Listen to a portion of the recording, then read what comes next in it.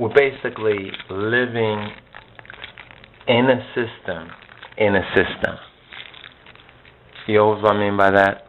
That we're living in a system, And we try to explain this while going through certain background and explanation of the debt crisis and how this is engineered. It's part of the system. You understand? The man-made system. But we're living in a system.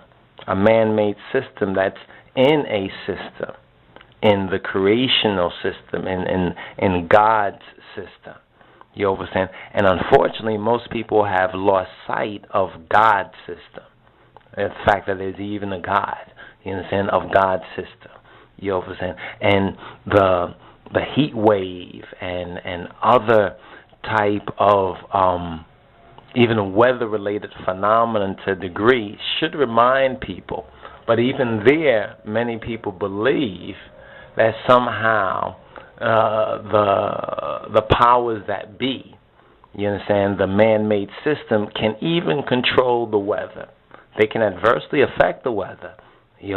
But they think that, well, even that must be controlled by this man-made system and the so-called white man or the Anglo-American, the European, the Gentiles that control this system.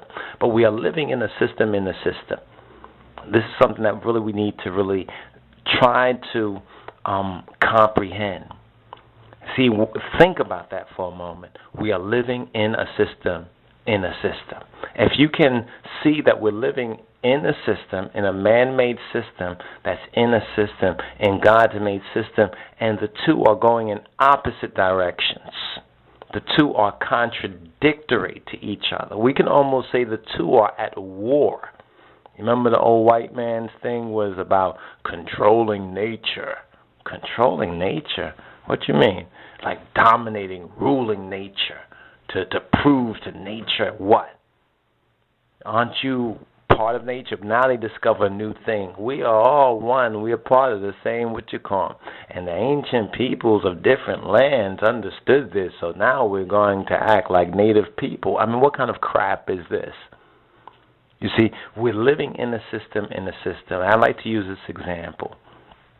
Examples are very, very appropriate ways, especially when explaining some of these abstracts, which on a certain level you have to be able to think abstractly to even understand that we're living in a system.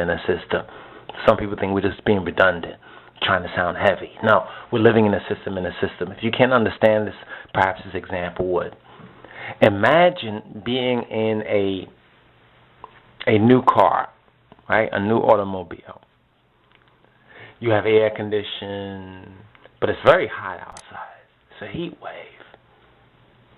Now, the car shuts off.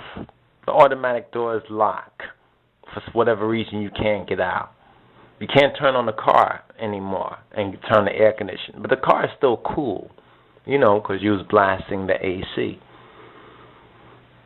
Now, you are in a system, you're in this car, but the car somehow, because of a malfunction, won't let you out.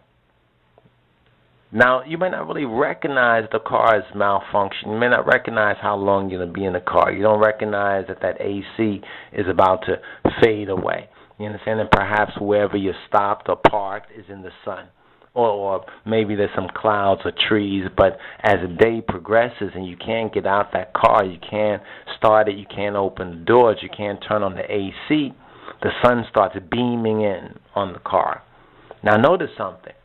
There's people maybe outside who are very hot, so forth and so on, but because they're in God's system, in the fresh air, they can manage it. They have opportunities. They're not locked in the system of the automobile or the car like you. You're locked in the car. So you're locked in the system. It's almost like when they come across those careless parents who leave their infant children in the car, you understand, and no windows, or forgot their child was in the car and no windows. And some children have died, some have almost died, unless a good Samaritan saw the situation, got help, or broke the window in order to let in air. You understand? So that child does not suffocate in the car. And this is where we're at. We are in a system. And no doubt the weather is hot. The global environment is hot. Whether we're talking about the Horn of Africa, our promised land, whether we're talking about England or America, the captivities, or anywhere around the world, there are things happening. People are fighting, people are dying, there's shifts, there's movements, there's all sort of chaos and confusion wherever you go. But when you are in a system, when the system is working good, for example, like that car with the AC, when it's running, it's working good, no problem. But if there was some malfunction and you got stuck in that car, think about it, and it's hot, or perhaps the reverse, it's very cold. You can't get out. You can't open the doors.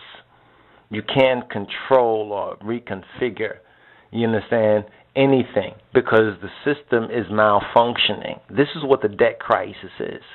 The debt crisis is a man-made, engineered malfunction. One cannot get out of the vehicle, you understand, and most will not dare break a window in the vehicle, especially